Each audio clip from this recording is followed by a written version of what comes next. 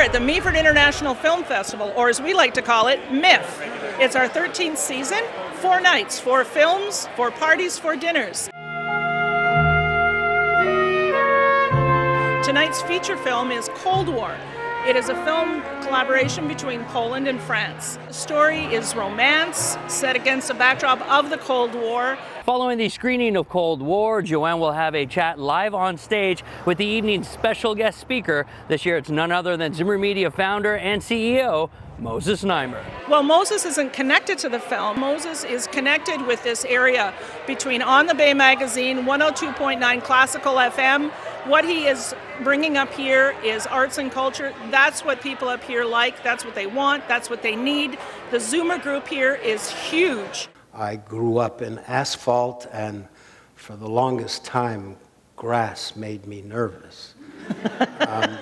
But then I met some wonderful people, and they dragged me north of Eglinton, and I began to visit this area. Yes. And liked it so much, I got a television station. Does anybody remember the new VR? We were one of the first supporters of the Elvis Festival. Yes. Just because I thought it was a hoot. But more recently, we also helped Daniel Winkowski start the new classical music festival. That's right, yes. It was because of my local friends here who said, hey, we drive in the car, and when we get past Highway 7, the signal for classical gets weak. Right. We need a classical station up here. So I said, okay. Let's. That seemed like a good argument to me. It took me more than 5 years,